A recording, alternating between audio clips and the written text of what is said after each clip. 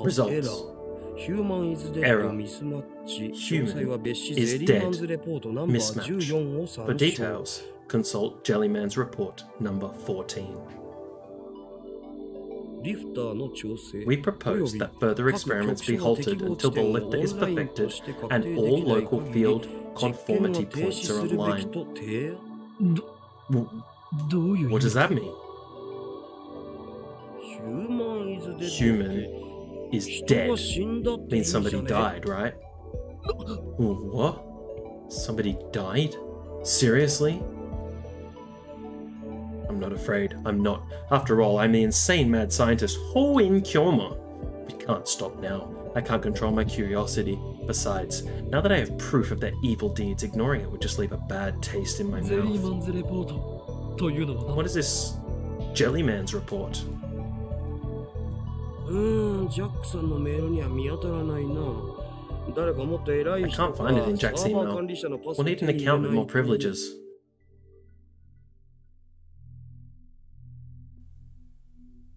Then we'll save that for next time. Search for something related to time machines. No, we're not going to find anything, right?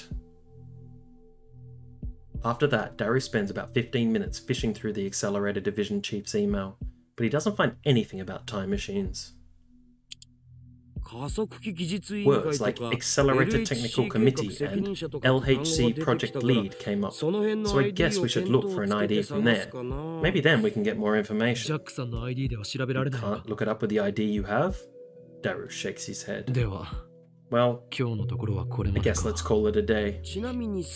By the way, what we just saw was CERN's biggest server, but they also found a strange database on the network. Strange how? It was buggy. Buggy? I mean, it was full of some kind of code. But the code was gibberish. Utterly impossible to decode, thank you very much. Could it be encrypted? Not by any algorithm I've ever seen. It wouldn't even work as a program, it just bothers me. Why would they have a database that no one could ever use? That is strange. I'll see what I can find out.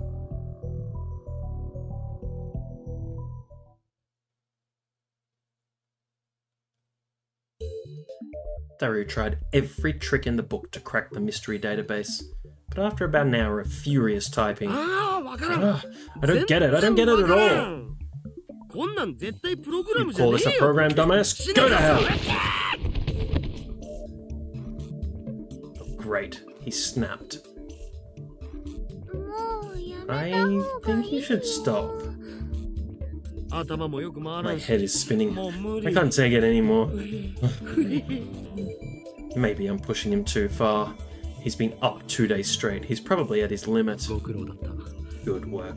Go rest, Daru. Yeah, I'll do that. Anyway, even if it isn't a bug, but an actual program, only the guys who made it could understand it. I've never seen anything like it. A program unlike anything he's seen?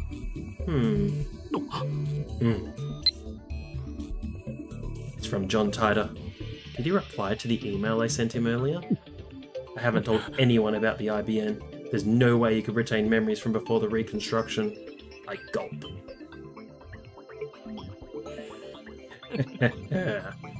Of course, everything is falling into place. What are you talking about? John Titor. CERN. The time machine. These things are all connected. And now I have another piece of the puzzle. Daru. I think I know how we can read that program. Seriously? How? I aim my phone's camera at the screen displaying the supposedly bugged data and take a picture. I attach it to a message. Does this code look familiar? And send it to Titor. A mysterious database inside CERN, a program unlike anything Super Hacker Daru has ever seen. Its true form is... If my hunch is correct, John Titor should know. What? There's no way. Say what you like, we'll know soon enough. Though it's only been a few minutes, it feels like an eternity to me. It's here. I quickly open the mail. From John Titor. Where did you find that? That's written in proprietary IBM programming language used prior to 1975. You can only decipher it with an IBM 5100. Just as I suspected. Huh? I was right, Daru.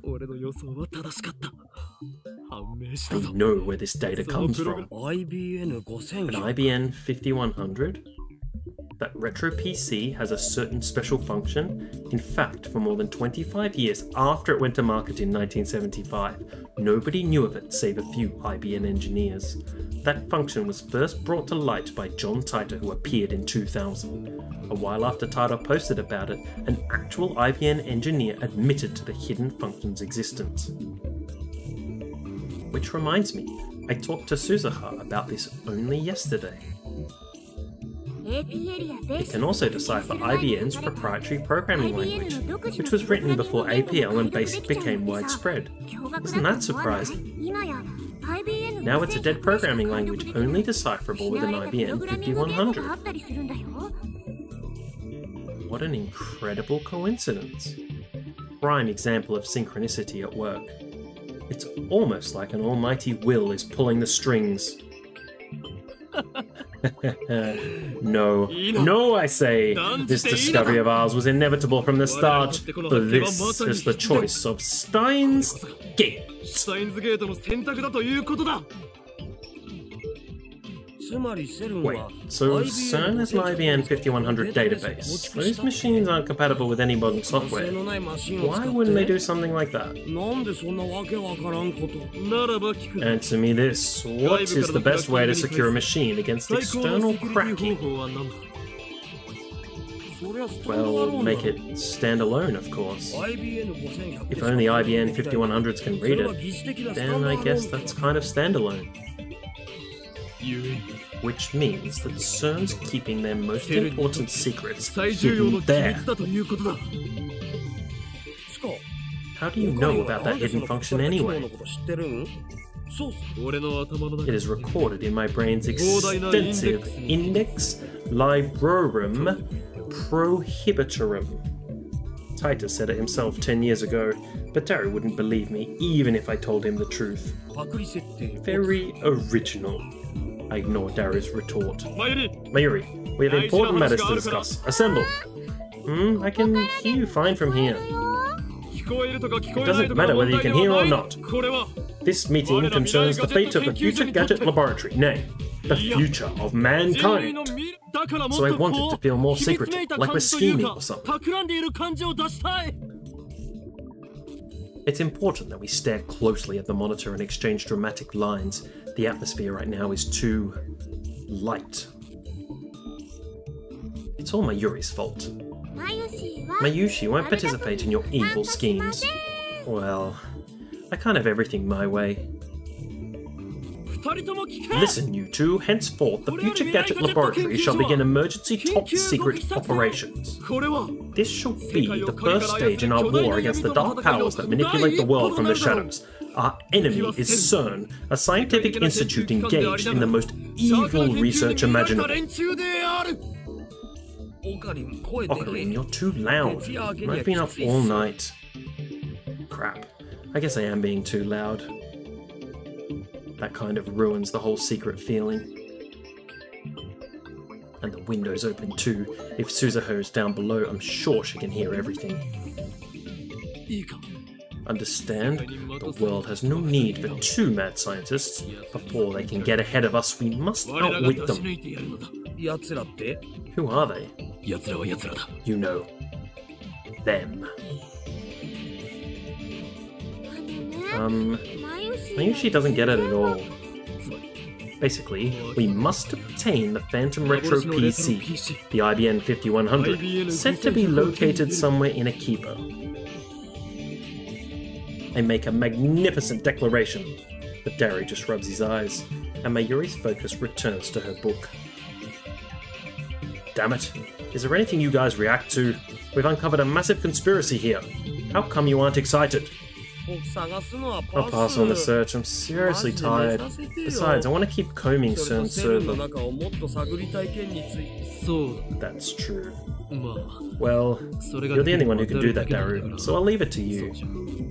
So, the IBM 5100 investigation squad shall consist of Mayuri and me. I can't. I have to make costumes, and I have work too. She says that, but she certainly seems relaxed. So basically, you two are telling me this. I'm the only one with free time. Fine. I'll manage alone somehow. It's useless to try and stop me. Understood? Are you gonna do something bad again? Nah, here's all talk. I leave my useless comrades behind and stride gallantly out of the lab.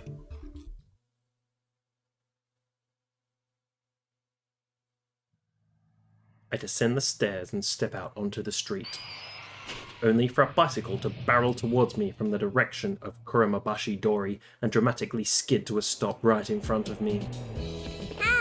Hiya, Okabe Rintaro. Pretty nice technique there. Bicycles are fun, aren't they? I've never ridden one before coming here. You've never ridden a bicycle? Nope. I'd ridden motorcycles before, though. I can't help but be restless. Every time my mind almost settles, it's filled with the thoughts of the curious microwave experiments of the future gadget laboratory. Going to work now? Yep. The Brawn Tube Workshop's shutters are open, but the shop itself never opens until around 11 or 12. I don't know exactly when. It seems to change with Mr. Brawn's mood. It's perfect. There's something we need to talk about. Eh? I need to get the shop ready for business. Just what does this crummy old Brawn Tube Workshop need to get ready? Nothing really. Jeez, I just mindlessly sweep in front of the shop. If they clean inside, the boss gets angry. Everything's where it needs to be, he says. So he's paying her to not clean? So hear me out then. Does it have to be right now? My glare is not very effective. She doesn't falter at all. Then go ahead. But keep it short, okay? Where is the IBM 5100? No intel yet. But by the way you talked yesterday, it sure sounded like you knew. No, I know someone who knows. Then take me to them. I won't take no for an answer. Refuse and I'll show you a living hell. I can't. Come on, I even said I'd show you a living hell. I can't introduce you even if I wanted to. What do you mean? Don't tell me they're an imaginary. They've been dead for years. Oh. I'm sorry. No, it's okay. Anyway, there's nothing I can tell you. Honestly, I'm hoping you can tell me something.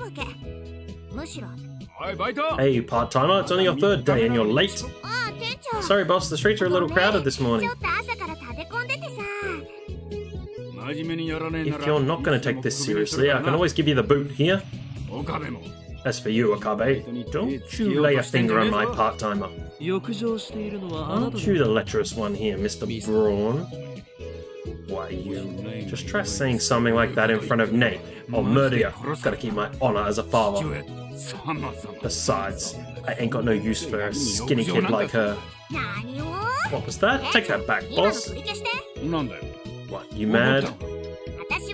I'm not a kid. I'm a warrior. Huh? What are you talking about? I like the look in your eyes, you part-time warrior. They shine with the radiance of the beast unseen in modern men.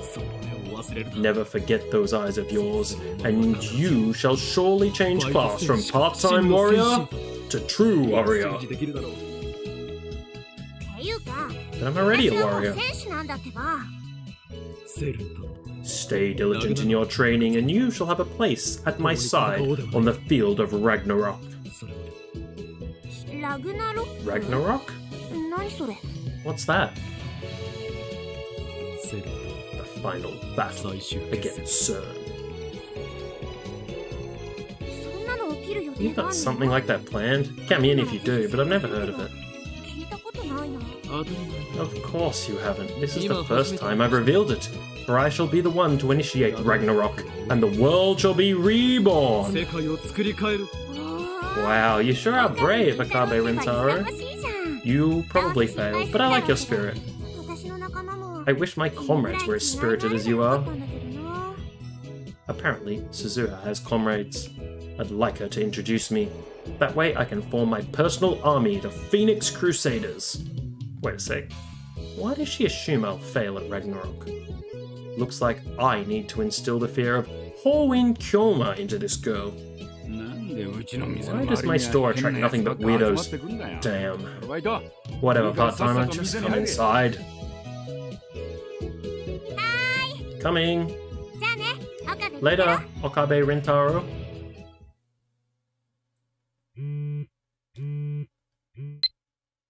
Don't tell me you plan to face them head-on, but that will turn Akiba into a sea of blood and yarn. Restrain yourself, Kyoma. It's from Faris. There's no way I can combat this. So, you're going to help me search after all. That's the Labmen spirit. Oh no, that's not it. I was thinking about buying lunch. She really is a glutton. It's not even lunchtime yet. So, where do you plan to go? Sambo's beef bowl sounds good. But Sambo isn't open this early. I try to warn her, but Mayuri is no longer there. She's gone. Mayuri disappears like this every so often, and each time she does, I wonder for one terrible second if she really has vanished from the world. I look around and see Mayuri standing at a distance. She's gazing up at the sky through the buildings. Here we go again. She's stopped in the middle of the street, so other pedestrians look at her, wondering what she's doing. But she doesn't notice their stares. She slowly reaches out to the sky, as if entranced. And then she freezes in that position. This is one of Mayuri's habits. I call it Stardust Handshake. Mayuri says that she's liked looking at the night sky ever since she was little. Her reason is romantic, or perhaps childish. I feel like I can reach the stars. When I asked her about it one day, she just smiled and gave that answer. At first she only reached out to the night sky, but lately she's been doing it without regard to the time of day. Like now, something inside her just seems to switch on. Honestly, it's a little crazy. It's too early for stars, Mayuri. I walk up to Mayuri and call out to her. She slowly lowers her hand with a blank smile on her face. Did you know, even during the day, the stars are still up there? Getting philosophical is nice and all, but it's dangerous to stop in the middle of the street. That's true. Oh, just now when I was looking at the stars, I decided to have ramen for lunch today. How are ramen and stars even related? Mayuri's mind works in mysterious ways.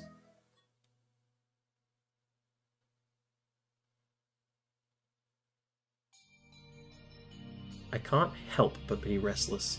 Every time my mind almost settles, it's filled with the thoughts of the curious microwave experiments at the Future Gadget Laboratory. I'm a scientist. It's only natural I'd get uneasy when I'm presented with a question that doesn't have an answer. Though I suppose there's no use thinking about it here. Right, the laundry. I should probably take care of that.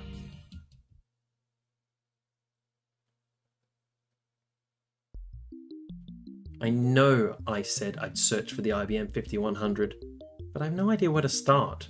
I know Daru's well acquainted with retro PCs, but is there anyone else? Oh yeah, Shining Finger was obsessed with the IBM 5100, wasn't she? I'm really reluctant to contact that male demon though, but ultimately my feelings are trivial. Ragnarok hangs in the balance. I don't know Shining Finger's phone number, so I'll just send her an email for the time being. And then comes an email. It's from Shining Finger. From Shining Finger, regarding call me. Thanks for the email. I've been waiting. I don't like talking on the phone, so let's exchange emails instead. That's a quick reply. But I asked her to call, so why did she reply by email? Wait, she wants it by email? That's a lot to cover. I'd rather not have to type it all out. I need to find out her phone number. Give me your phone number along with any information you have on the IBN 5100. And send.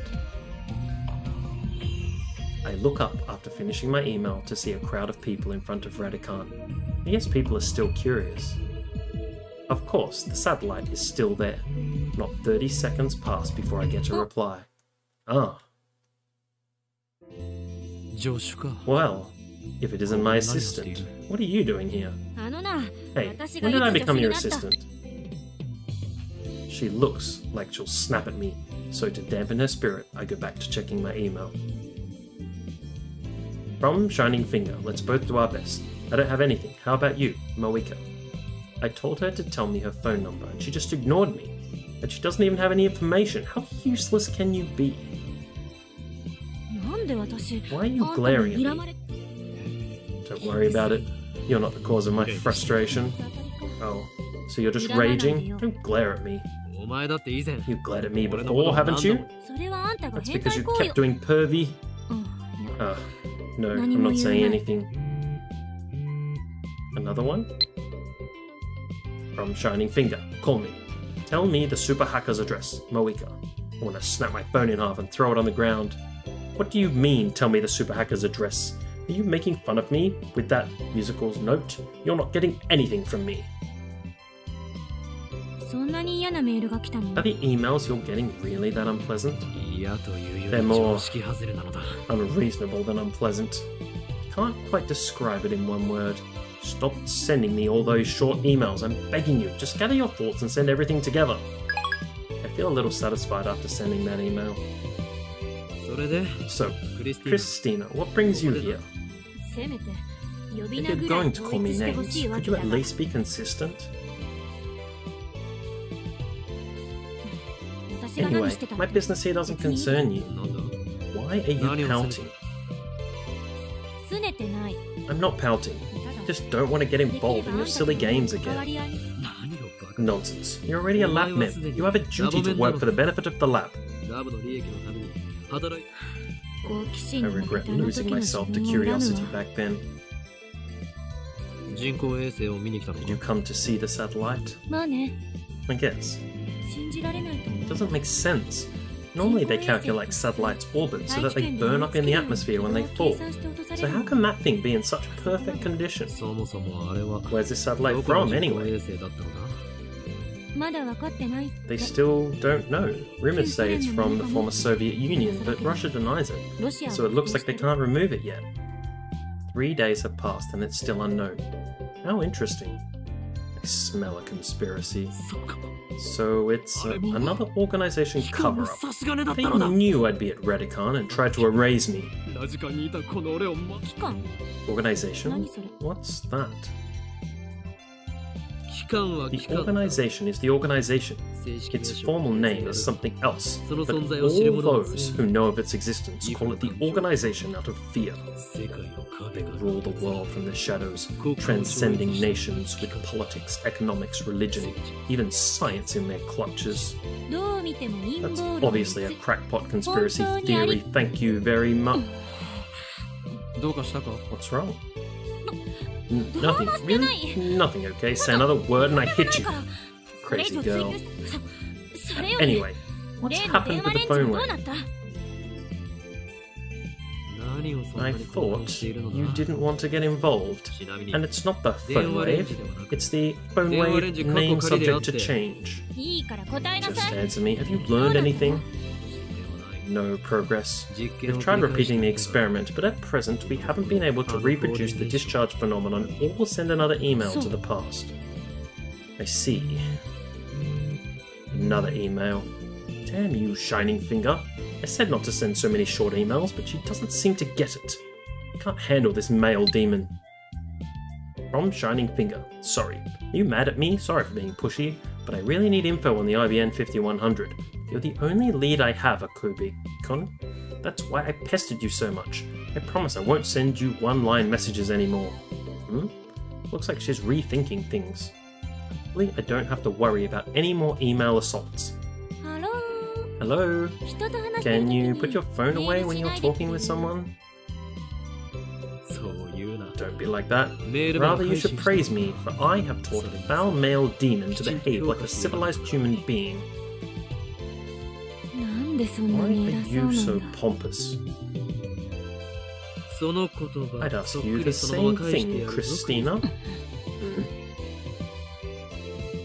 Okay, let's send a reply. Apology accepted. I'm looking for an IBN 5100 too. I agree that we should exchange information. I'll let you know when I have something. You don't need to reply to this mail. I type that out and send it. Are you done with your little mail exchange, Hoen-san? Oh, so you remember my true name. Indeed, I am Hoen Kyoma. I was being facetious. How was that facetious? You called me by my correct name. You made no mistake. You'll make a good assistant. Okabe-san. Have you sought professional help? I am not Okabe. This is exhausting. An awkward silence hung in the air until Kurisu suddenly asked if there were any coin laundries nearby. It seems she has some clothes that need cleaning. Hoping that it would buy me leverage in the future, I escort her to the coin laundry I frequent. So, about the phone wave, name subject to change. After the experiment, you screamed something like, "Time machine? It can't be." Did something awaken a past trauma? No. And don't go making one up either. Back when she was 5 years old, Christina was on the plains of Arkansas when lightning... I wasn't hit by lightning, and I was still living in Japan when I was 5. And why Arkansas? I was trying to imagine tranquil scenery, and the first state to come to mind was Arkansas. Second was Oregon. Not Utah? I mean, relatively speaking, isn't Utah more suitable? Then answer me, Christina, why did you freak out back then? No reason. I simply didn't want to believe. Fringe science should stay in the realm of fiction. Fringe science? Don't be ridiculous. You saw it with your own eyes. You saw the email leak to the past. You saw the banana travel instantly through space. I saw, but we must be missing something. Or maybe we're just seeing what we want to see.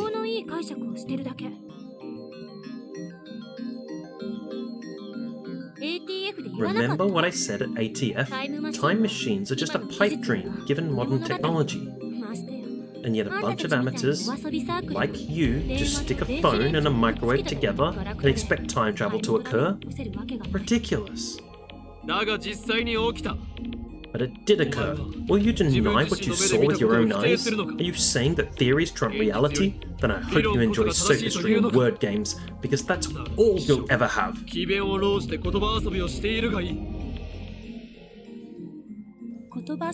What do you mean, word games?